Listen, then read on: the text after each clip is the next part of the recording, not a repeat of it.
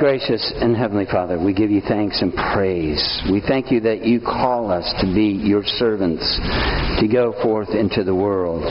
We thank you that you entrust us with your word. We thank you, Lord, for our eyes and hearts and ears when they're open to hear your word and receive it and embrace it. And Holy Spirit, move upon our hearts today. We pray these things in Jesus' name. Amen. Please be seated.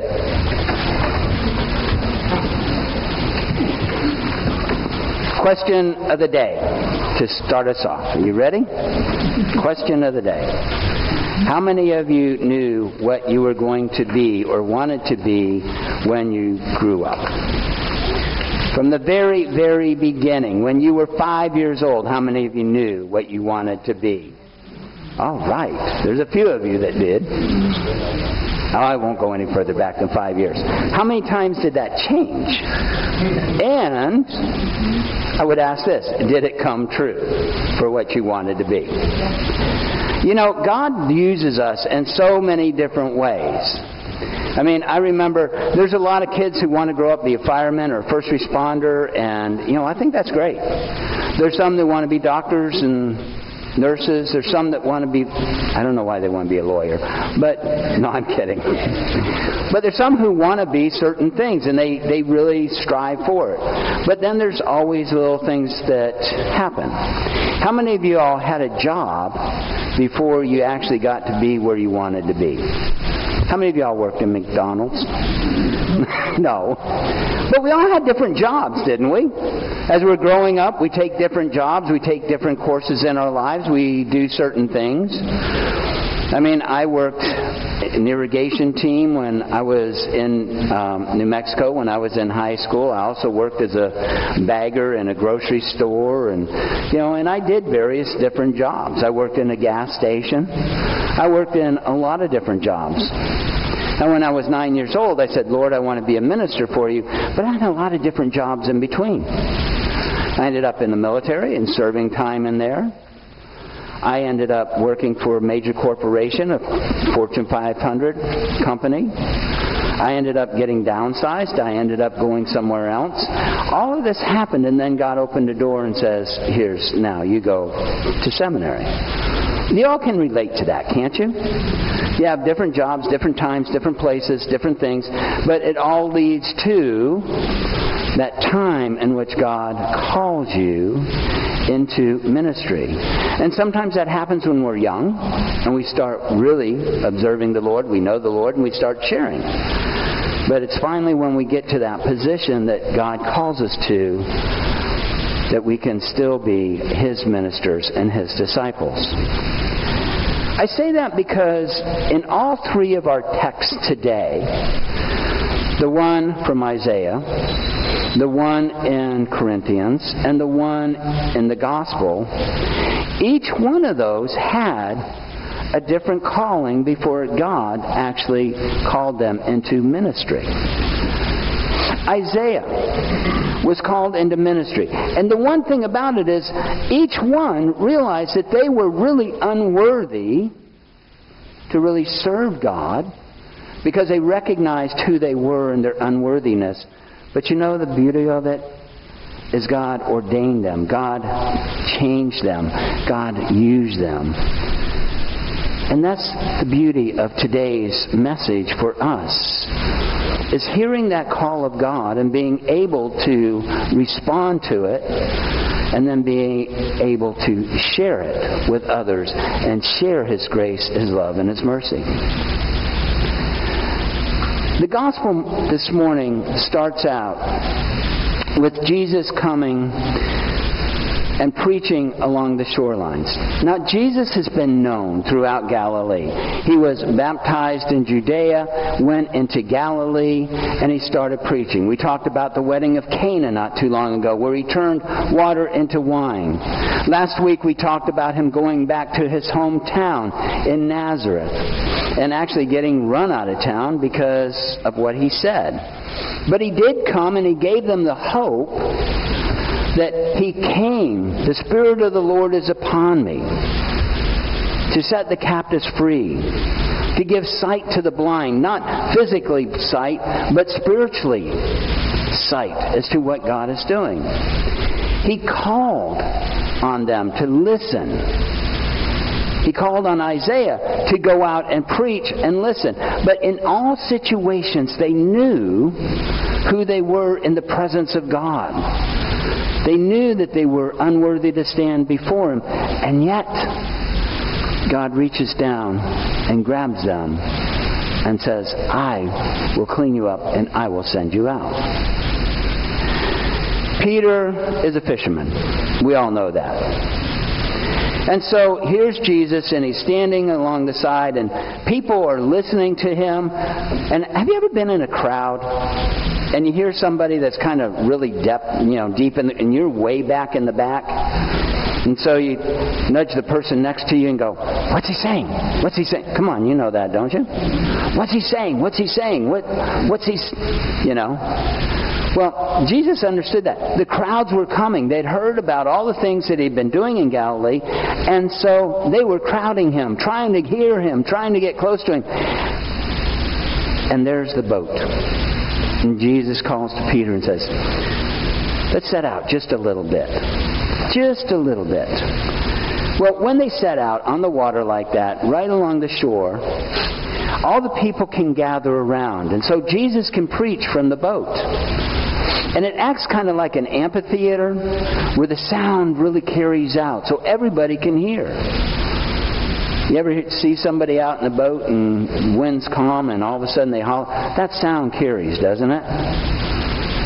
I mean, I live not too far. Well, I live probably about a mile or so from the train. But boy, when that train goes through in the middle of I hear it.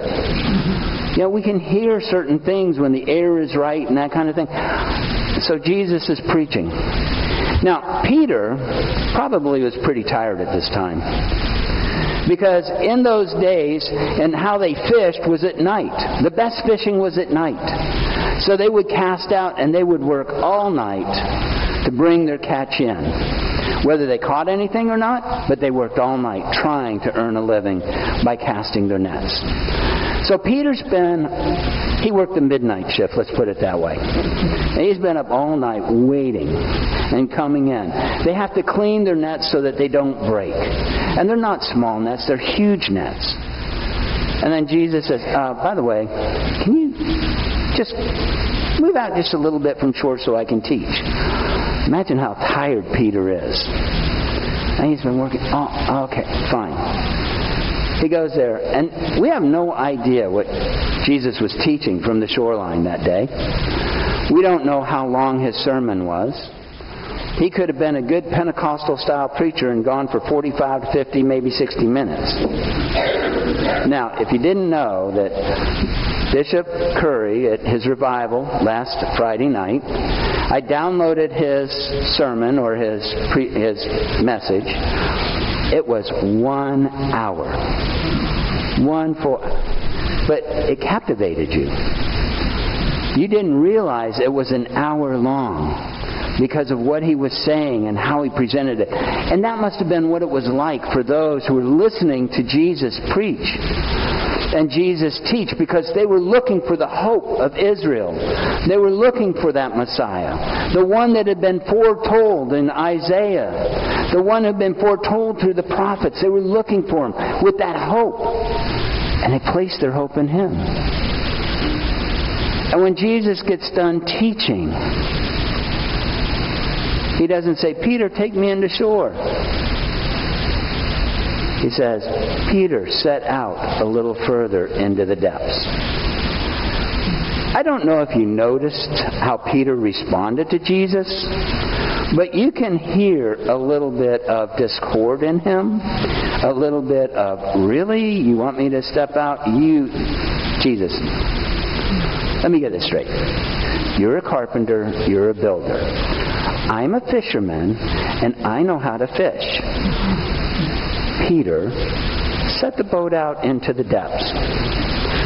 And Peter's just one, Master, we have worked all night long and caught nothing, and yet you want us to go out?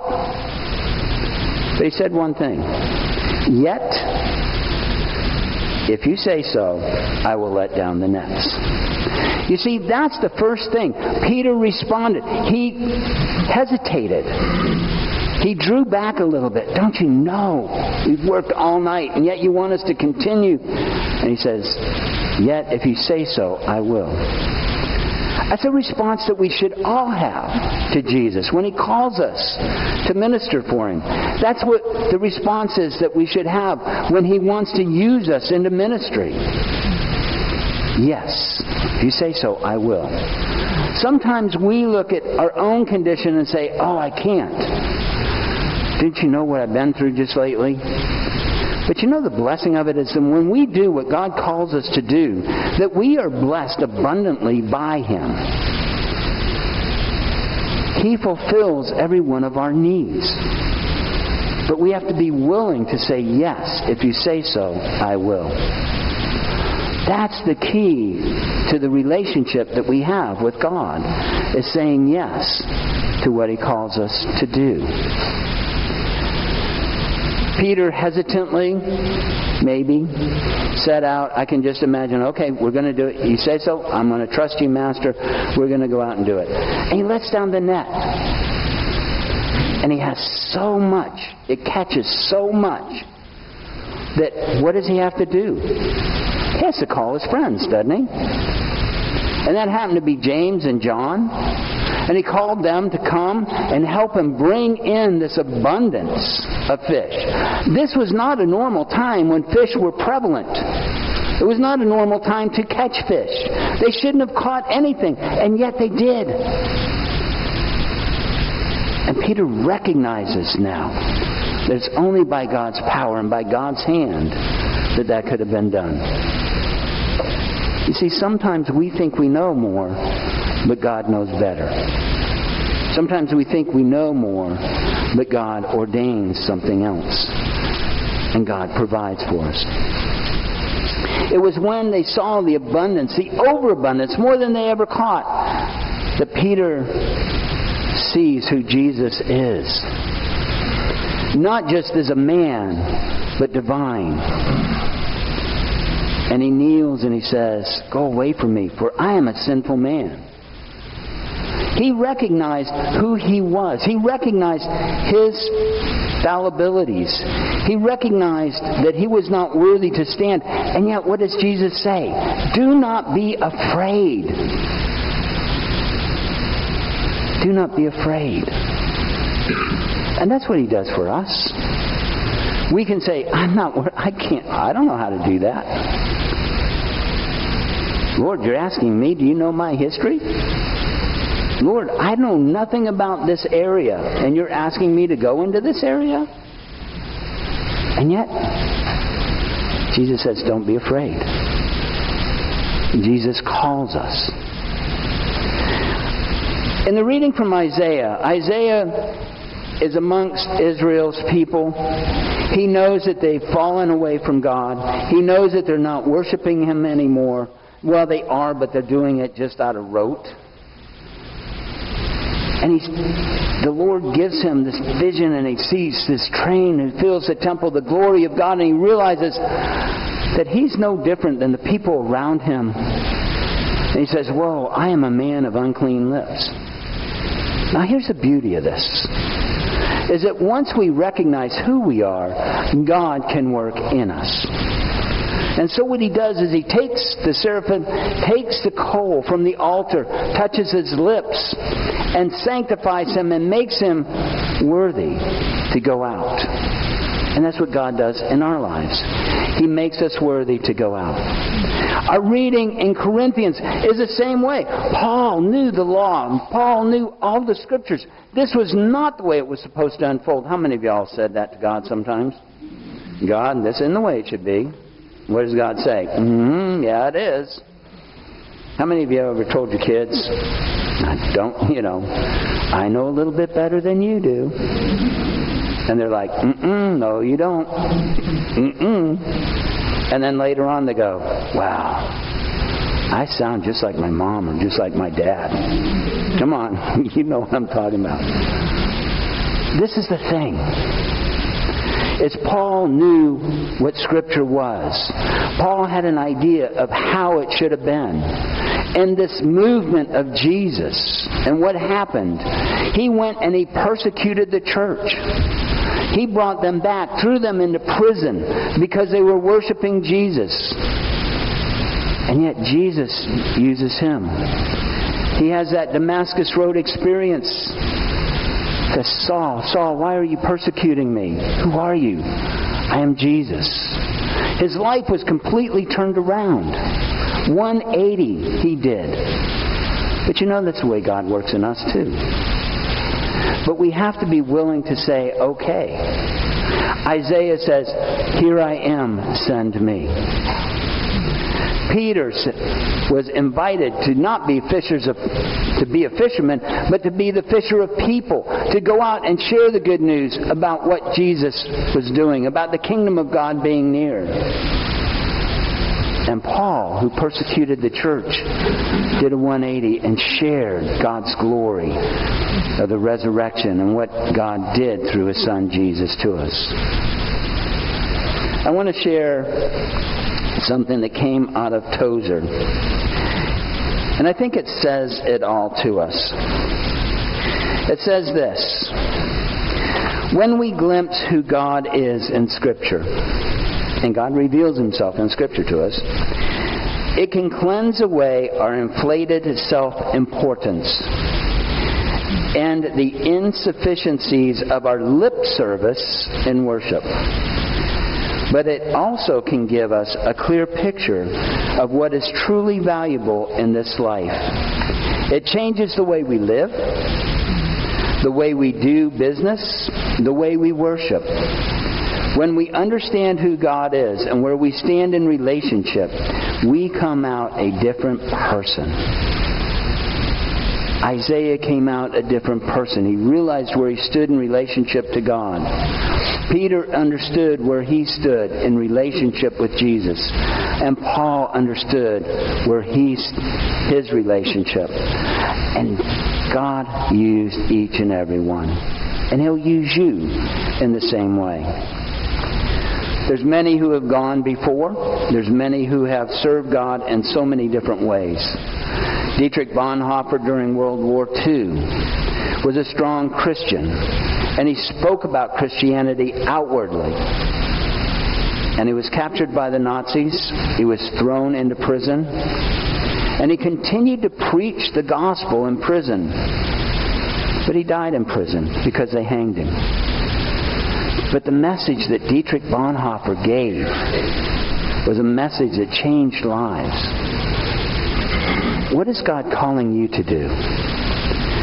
He's calling you to let down the net so that you can share His grace, His love, and His mercy with someone. That you can share how God is working in your life or the life of others so that they may have hope. But it requires us to do the same and say the same things that Peter did. If you say so, I will let down the nets. And Jesus says, follow me. I'll make you fishers of people. And our response should be, if you say so, I will follow you. Amen.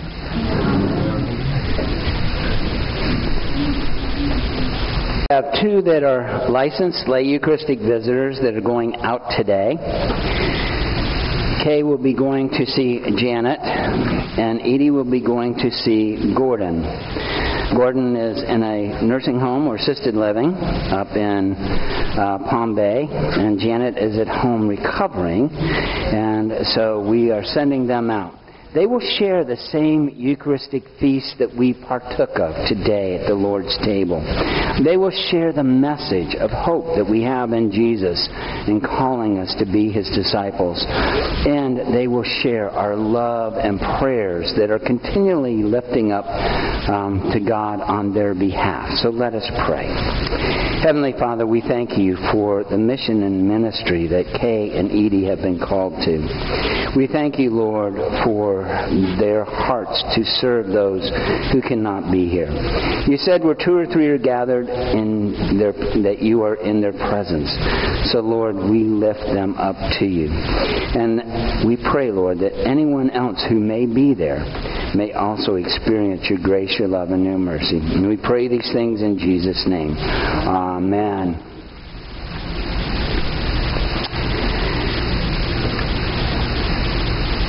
Peter made a great statement. Peter said, "Go away from me, Lord, for I'm a sinful man." He recognized his position at that time, but Jesus elevated him to a different position. And he said that, "Don't be afraid. From now on, you will be catching people." When he asked him to push out in the boat earlier, he said, "If you say so, I'll let down the nets." Paul went and served God throughout all of the area, from Corinth to Athens to Thessalonica. When God called him, he said yes. Isaiah said, "Woe is me, I am a man of unclean lips." He recognized who he was, and God said, "This is who you are," and put the coal from the altar on his lips and purified him. He called him to do that. What will your call be? Will you let down the nets? Will you go? Will you say, "Here I am, send me"? Because when we answer yes to Jesus, we can go into the world in peace. We will be of good courage because he's with us. We will hold fast that which is good. We will render no one evil for evil. We will strengthen the faint-hearted. We will support the weak. We will help those who are afflicted. We'll always honor all persons. And why? Because we love and serve the Lord. Because we can rejoice in the power of the Holy Spirit. And now may the peace of God, which passes all understanding, keep your hearts and minds in the knowledge and love of God and of his Son, Jesus Christ our Lord. And the blessing of God Almighty, the Father, the Son, and the Holy Spirit be amongst you and remain with you always. Amen. Isaiah said, "Here I am, send me." Our going forth song today is, "Here I am, send me."